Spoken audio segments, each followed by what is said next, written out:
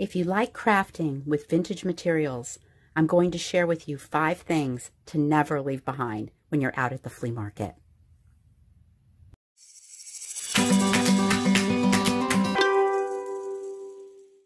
Hi everyone and welcome. I love shopping for vintage materials. I love crafting with vintage materials. It's just definitely my vibe. So if that's what you're into too, you've come to the right place. So what we're going to do today is I wanted to share with you 5 things I do not leave behind at the flea market when I'm junking or thrifting or wherever I'm at. So I crafted a project using those found objects that we're going to talk about today. Okay, so this isn't a tutorial for these little guys, but there is a tutorial on how to make these in another video. The link is below. So when you're finished over here, be sure to go visit that. And it'll be a different doll, different materials, because when you're crafting with vintage, everything is unique. It's just one-of-a-kind pieces, and that even makes it more special. So let's get to it. Little disclaimer here. I say there's 5 things I never leave behind. Well, there's a lot more than 5 things that I don't leave behind, but we don't have time for that today. So let's just talk about the 5 things. Okay, so the first thing, let me go ahead and move these guys, is greeting cards, old greeting cards. Now, some of these are worth a lot of money. Some people collect them. They're very special. These in particular, they're yellow. The corners are bent. Obviously, they've been torn out of scrapbooks. So I think they are fair game for crafting. A friend of mine just sent me these wonderful little labels, gift tags. I'm going to use them in the tutorial for when I do this little doll. So anyway, the thing about the old greeting cards is not only is the paper fantastic, the graphics, but they have a lot of nice little words inside of them too that you can just cut out. Loads of good wishes, with all my heart. Just cut those out and use them on a project. This one here, and all your dreams come true, came out of an old card, and I just glued it to a piece of velvet. So old greeting cards, yeah, you want to take them home. They're great to have on hand.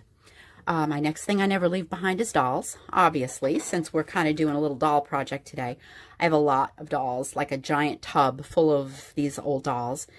She's really seen better days. She's kind of lost her mojo a little bit, but she's actually the doll I'm using in the tutorial to make one of these. So you'll have to pop over there and see her transformation because she's absolutely adorable.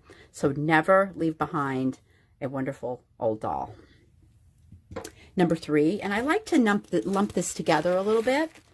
Kind of all goes together. So, old lace, doilies, hankies, old tablecloths, ribbon.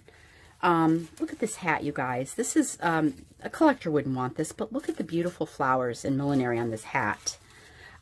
This right here, this was an old wedding veil from the 1920s. It was folded up in a box for $2. And sure, it's got holes and everything in it, but look at the color, and it feels so good. And I actually used it in this project. Right here, it's just running along the bottom. It's just so pretty.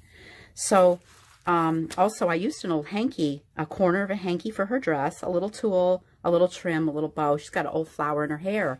So, this stuff is really the icing on the cake. So whenever you see it, just grab it. It's so good to have on hand. Okay, so 4th thing I would never leave behind, and trust me, I am a vintage jewelry junkie. Some of these pieces are just so pretty. I'm like, I don't even want to use them. I just kind of want to hoard them. They're just so pretty. I have things for Valentine's Day, cameos. I got Christmas going on over here. Now, I started out just picking up a piece or 2, and I've got drawers of this now. So just so you guys know, if you're getting started at this, don't get discouraged. You know, pick it up little by little. And all of you out there that are seasoned junkers and thrifters know there's a lot of days out there that you just don't get anything. And then there's days where you can't even carry it all because you've scored. So, you know, just keep going and don't give up. It's really worth it. Look at these right here. These are these are those earrings, those little clip-on earrings. I love these. You just take the little clip off. No matter what you glue them on, they're just adorable. I've gotten these before for as little as 10 cents for a pair of these. So they're some of my favorite things too. So the fifth thing is old paper. Now, I didn't drag all of my old paper out, so I just brought out a couple of things. This is a piece of old sheet music. This paper is the perfect color. It has the perfect feel. Rubber stamps love it.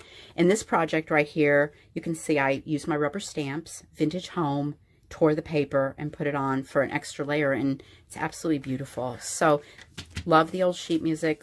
This is an old journal I picked up for probably $1. Look at this, you guys. Isn't this amazing? Look at this paper in here.